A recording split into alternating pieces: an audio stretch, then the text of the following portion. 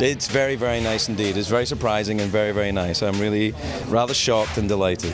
It was a very interesting process recording. It was myself and Bob Dane who produced it, and we just sat in this room and I read my book to him, and he cried, he laughed, he, you know, at the appropriate moments, and he suggested that I say some things again. It's a lot of reading. I mean, when I was doing it, I kept thinking, man, this is a long book. This is maybe too long, but it was all right, I guess.